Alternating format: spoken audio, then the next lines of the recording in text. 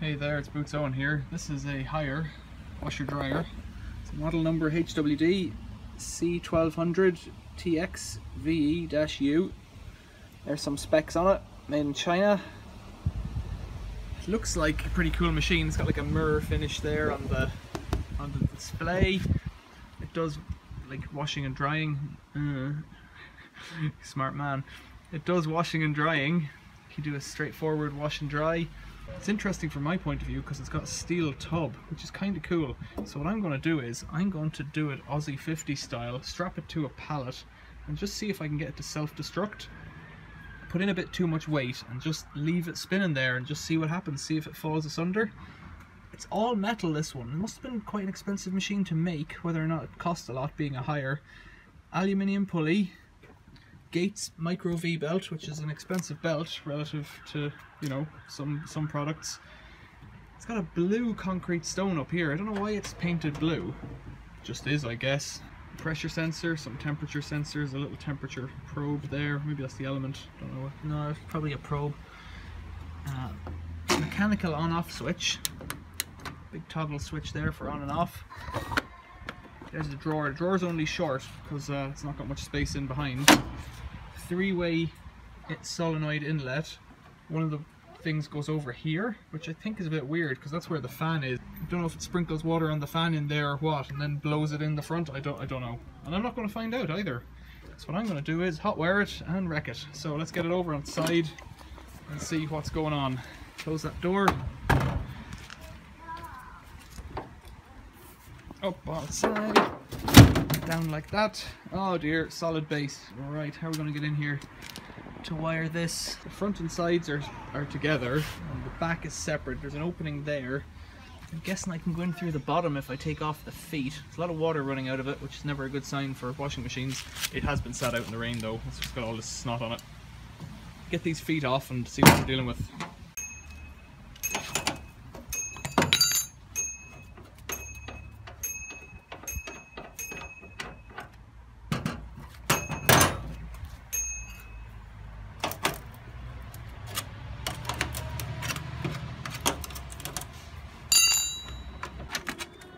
So all this bottom does, apart from soaking up moisture, it's just a sound dampening thing and it's held on with the feet.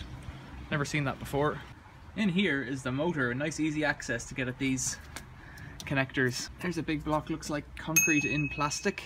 Because I want to do this kind of stress test where it doesn't jump around, it rather stays attached to the pallet. By taking out the ballast, it means there's less resistance from the machine, if that makes any sense. I don't know if it does really make any sense. That's what my plan is to do. Take out the ballast. I can get this one out this way by the looks of things. A couple of bolts on the bottom. The kind of washer bolt. And there's another one in up here. Oh, two washers.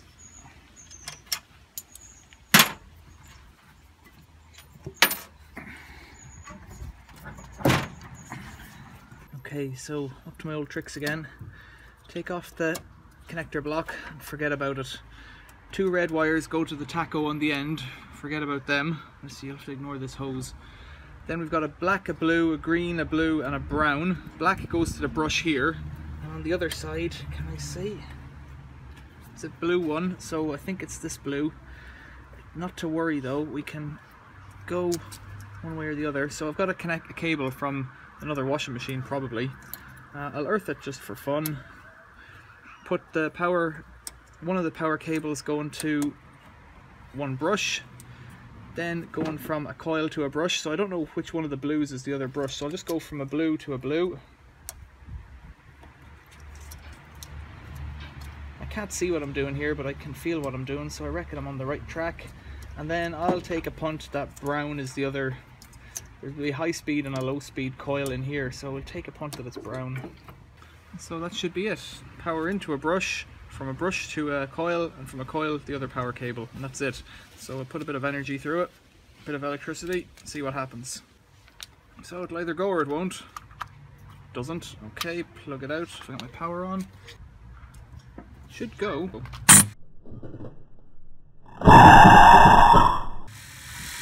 went that time. Now what's happened there? We lost power in the house, I'd say. So that was exciting. Let's plug the earth out this time and try and get it to go again, because it worked, but it just sparked, and I wonder if that commutator bar is a bit shook. I suspect it could be a dud motor, which for washing machine destruction doesn't bode well. Try it again. Okay, so in here I've got it hooked up to a variac, kept blowing the fuse. I think this motor's cooked. I think that's probably the problem here. Just watch the commutator bar there.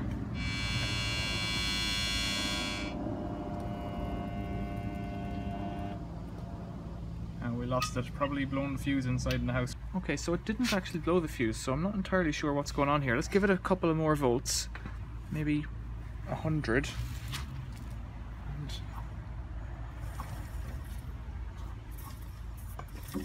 No, there's nothing doing there. Well, I gave up on it out there. Look at this, it's a Welling motor. All in Chinese, no, half in Chinese, half in English. You see that? HWD-C1200TXVE-U. Foshan Welling Washer Motor Manufacturing Co. 50 watts or 500 watts.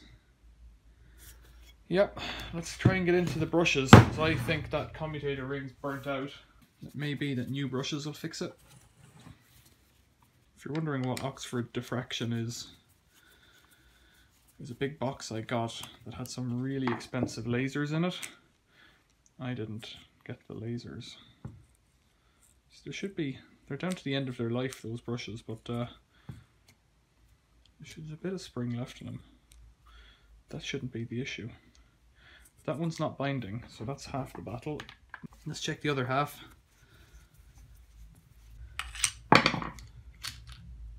Yeah, this one's, that brush is a dud, so that could be our issue. Brush is just down to the end of its life. See, there's just nothing. There's not enough meat on it at all. That's it. Doesn't even come out. Springs, you can see there's only a couple of millimeters left. I'll find another one. So the joys of keeping everything, I've got a spare one. Should do it. Here it is. It's got a little tiny bit of life left in it. About as much as the other side. So let's bung it in and see if we can get it to play ball. So therein, in all seriousness, that was probably all that was wrong. That was probably all that was wrong with the whole machine. So let's just check this continuity. Yeah, that's one brush. And on this one, that's the other brush. So there are the brushes. Next three will be coils and then the tacho. So I've got it wired wrong as we stand. So let's pull one off, two off. Let's put this in there. I've got a video on YouTube on how to wire these things and some of the thoughts and science behind it. So if you're interested in wiring these things and how to control the motor, check out that other video. Right, so this variac is now live. So you want to keep an eye on the end of this thing here. So the variac's live. Let's turn it right down to 0. Plug this in. So now the variac's live and the motor's live. You can see the pointy bit here, the numbers, not great really. Put it like that. 20, 140. No, there's nothing coming in there. That motor should turn if it's ready to go.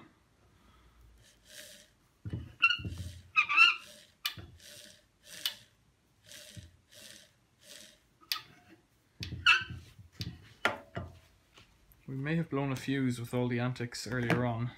So if we've blown a fuse, the simplest thing to do is just to check each fuse.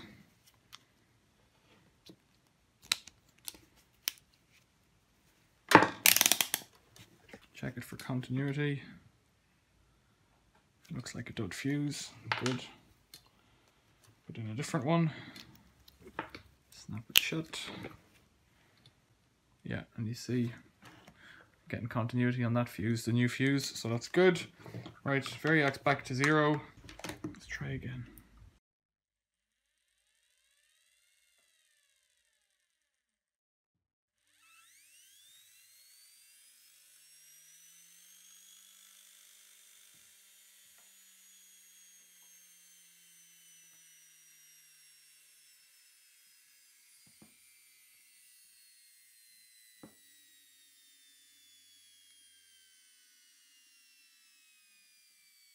So the variac's back to 0. Let's get a good look into this commutator now and just see if it's going to spark.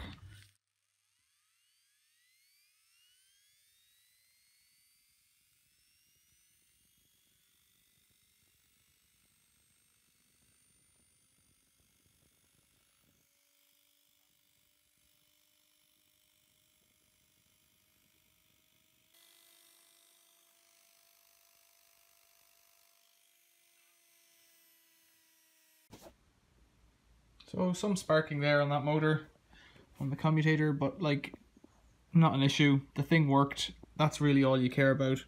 I think it was the old one that was sparking more than the new one, but hey ho, that's the way it is. We'll get it into the machine. There should be enough.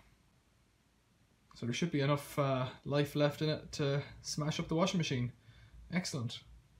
Well then, I'll put this back in the machine, and the next videos you'll see of this machine will be it strapped to a pallet, eating bricks. So the motor's back installed, belt's back on. It's got a cast iron spider on the back of it. You don't see that every day. This is quite a heavy duty machine, this HWD-C1200TXVE-U. I've got it coming onto the variac just to see if we're all going to go.